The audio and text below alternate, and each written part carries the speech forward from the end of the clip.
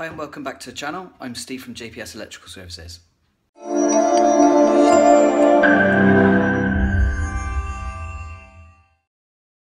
So just thought I'd do a quick video. I've been called to a property today to have a look at why a light isn't working.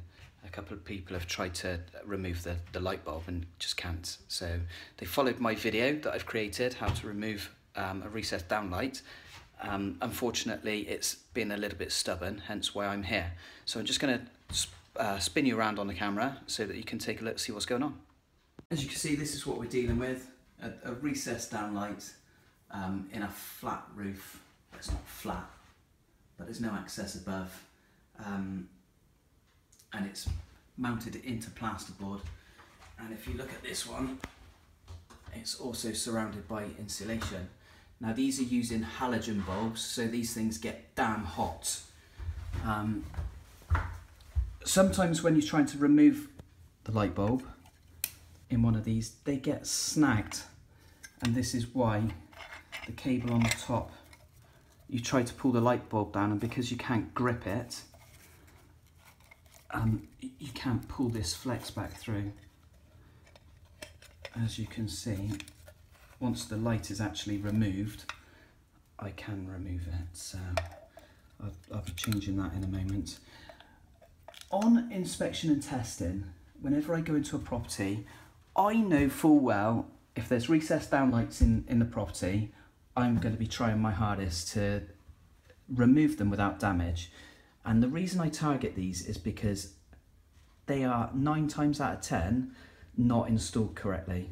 And this is a prime example of what I find on a regular basis. So straight away, you can see the single core insulation.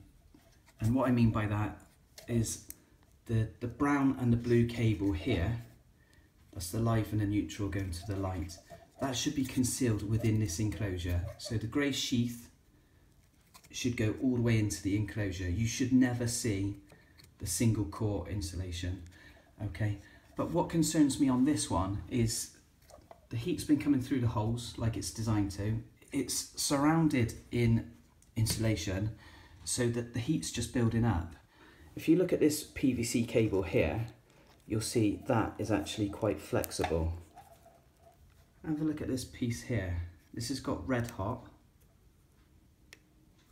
That's black tape around there, but it has got very hot. And if I try and flex it, it will move, but sometimes these get so brittle. There we go. There we go. I've just bent it, look. And you can see exactly what's happened there. It's become so brittle that it's just snapped. So I'm going to reconnect this correctly, and then I'll show you how it should look in just a moment. So I've actually noticed, before I've gone to take this one down, that I'm flexing the cable where it goes into the enclosure. It's actually exposed to the live conductors. You can see the copper just there, look. There we go. As you can see, the grey sheath now goes inside the enclosure with only a very small amount of the single core insulation showing. The earth sleeving goes right the way around. I've actually cut the earth cable, the CPC, just in line with the connector blocks around here, and then continued the sleeving across, and that's all going to get tied inside the enclosure, so perfectly safe. And then what I'm going to do is that halogen bulb is obviously blown, so I'll replace that with an LED lamp, and then go back to the client, advise that this is the issue, and look to replace all recessed downlight halogen bulbs with LEDs. Grey sheath all the way into the enclosure.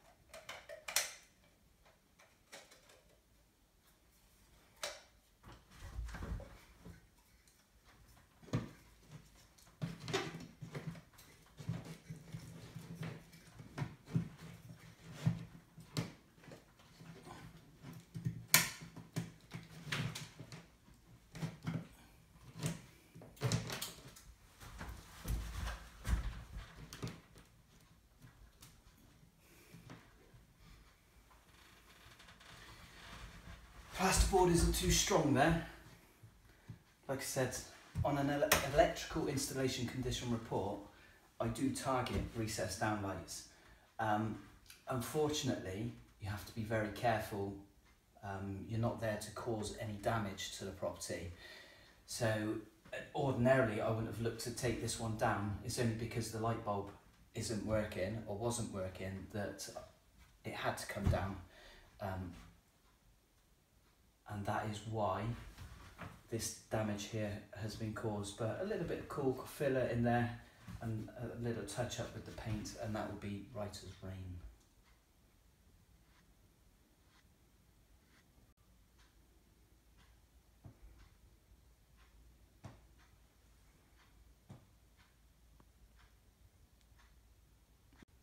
Look at that lovely bright curve on the wall compared to what you've got with the halogen. So that one gets really warm, guzzles lots and lots of electricity, and still doesn't look anywhere near as bright as this one. So there you go, that's 4.5 watts versus 50 watts. One's going to guzzle all your energy and get red hot and possibly burn your house down. And this one, they say reckon they're going to last 25,000 hours. Save you energy consumption and be brighter. Whilst at this property, the clients also asked if I'd replace this light for just a standard pendant. Just going to put a 9-inch pendant up there in this room and in this room.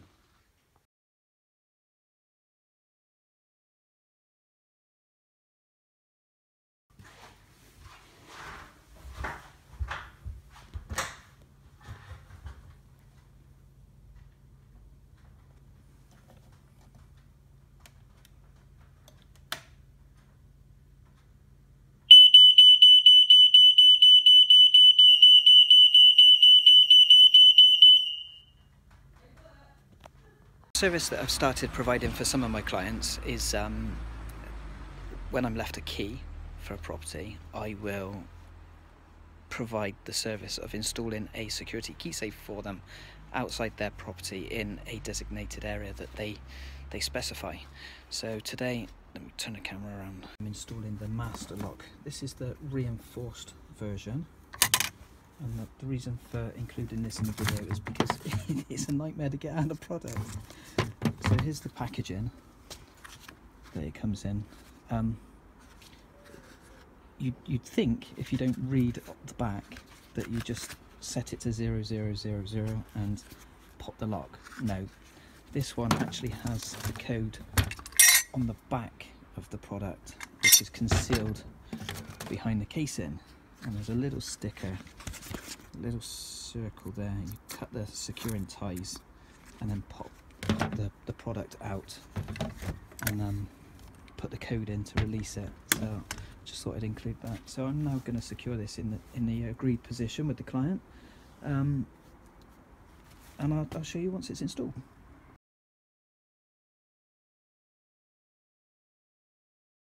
So there we go, that's all completed. That all started from a simple phone call saying, Steve, I've broken my finger, I can no longer wash up and my dishwasher doesn't work. Can you come out and see why it's not working? So that was the first thing to deal with. On my first visit, it wasn't the isolator switch, so I had to take out the integrated dishwasher, prove that there was power behind that, check the fuse in the plug to the dishwasher. That fuse was fine as well, so it's now being sent towards an appliance engineer. Not something that I specialise in. I'm all for dealing with specialists, so I've recommended that either a specialist comes in and diagnoses the fault and repairs it, or the item gets replaced. It was an appliance that was there before the new owner moved in anyway, so it looks as though she'll warm towards replacing it. From that, it was mentioned, Steve, I've tried everything on your recessed downlighter video. I cannot get this light bulb out. Can you help me there? So that's why I went and looked at that and found the cabling that had overheated.